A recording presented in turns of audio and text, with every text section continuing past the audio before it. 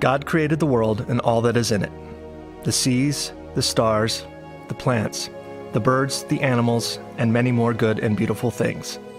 God created humanity by breathing the breath of life into the dust of the earth. Humanity was formed in the good image of God and was blessed to live in the beautiful world God created. God saw everything he had made, and it was very good. Genesis 1:31. God walked in the garden and spoke with Adam and Eve. God made sure that Adam and Eve had plenty to eat, but told them not to eat from the fruit tree in the middle of the garden. Adam and Eve were given freedom to make a choice, to obey God or disobey God. Adam and Eve were tempted by a serpent to eat the fruit from the forbidden tree. The serpent said that if they ate it, Adam and Eve's eyes would be opened, and they would be like God. They would know good and evil. Adam and Eve listened to the serpent instead of God. After they ate, their eyes were opened, and they felt shame. Adam and Eve's disobedience broke their relationship with God, with each other, and with the world around them. And yet, even after they disobeyed, God sought out Adam and Eve. God walked through the garden and called their names. Adam and Eve heard God, but they hid themselves from God's presence.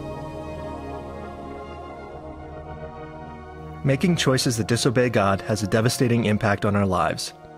Just like Adam and Eve hid from God, we might also want to hide from God and even from other people. Wrong choices can alienate us from the world around us. Sin is turning away from God and making gods of creation and of ourselves, thinking that we know what is best.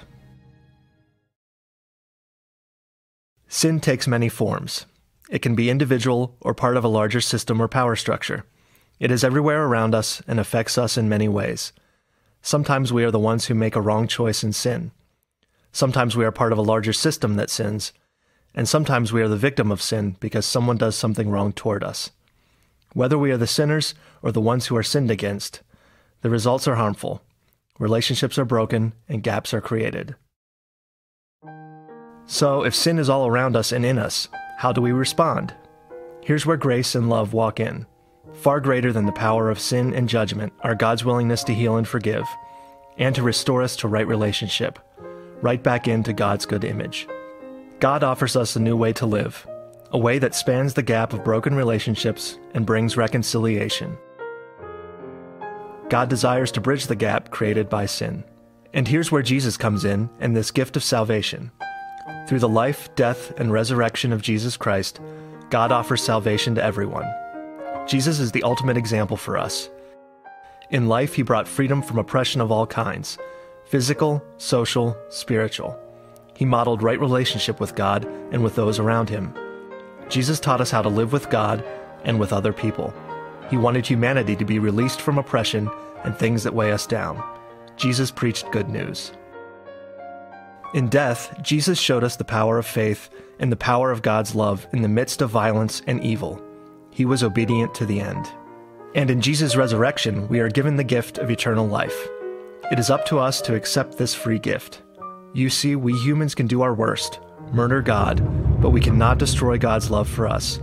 The gift of God's love lasts forever. This love is the bridge between God and humanity. Salvation means that we are changed. It means we've experienced a change inside of us that shows on the outside as we make choices about how to live. It means that we have accepted God's forgiveness for our sins and that our broken relationship with God is restored. As a result, we choose to live our lives in ways that please God and reconcile relationships with people and the world around us. We live knowing that God's love lasts forever.